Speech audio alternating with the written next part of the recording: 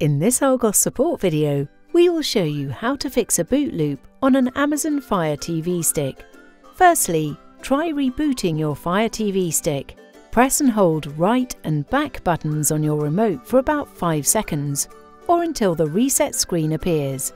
Next, use the arrow keys on your remote to highlight the reset option. Then, press the select button to select it.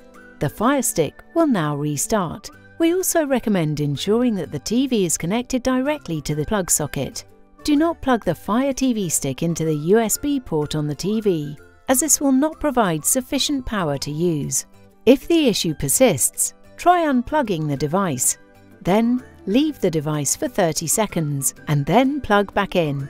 Try to power up the Fire TV stick and allow the device to sit for 25 minutes until the screen changes back to normal. Finally, if the issue remains, try disconnecting the Fire TV device from the HDMI port and then plugging back into an alternative HDMI port. For more help and support, visit argos-support.co.uk.